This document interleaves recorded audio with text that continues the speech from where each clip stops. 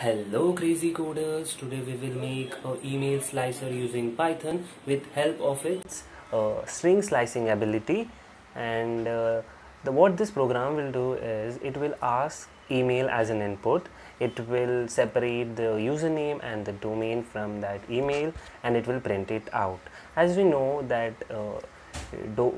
email consists of username and domain and an @ sign character which separates them. So that's going to be the logic of our program. So let's start coding.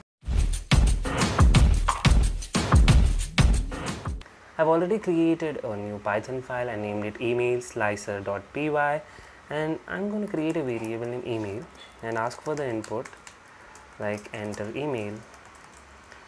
And after asking for the input, what I will do is I will create a variable named username and I will slice from the input, which is a string, all the characters before the @ sign character. So for that I will use slicing, and we know slicing is similar to accessing, but rather you are accessing in range. So in that range you have to provide in square brackets, and you have to pass two things in square bracket, that is one start index and the end index with colon as a separator. Now if we don't pass the start index, it will assume that from the start, and the end index for the username will be that character before the @ sign character. So now we have to calculate the index of @ sign character. So for that I will use .index function. Let me write it, and I will pass it @ sign.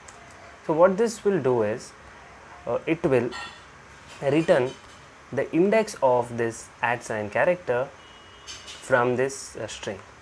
So yeah, now whatever you pass here, it will return that index. So that's great. And as we know that the end index is not inclusive, that's why it works. And now I will create a variable named domain, which will all the characters after the @ sign character. That's why in slicing I will use the same location of the index, but this time I will be doing +1. So now I will do +1 because, as you know, the start index is inclusive and I don't want to include this @ sign character in the domain. That's why +1.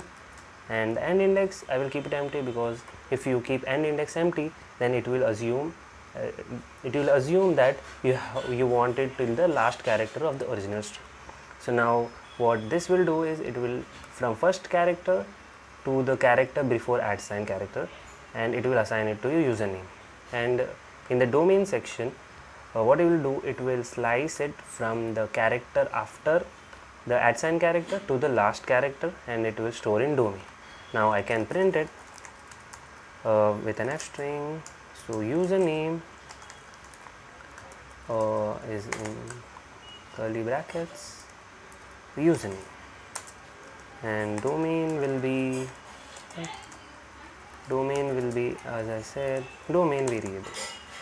Now we are done with this program, so let's check for the output.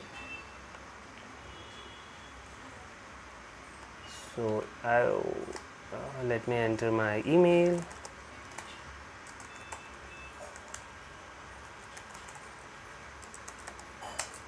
So yeah, it separated my username and domain.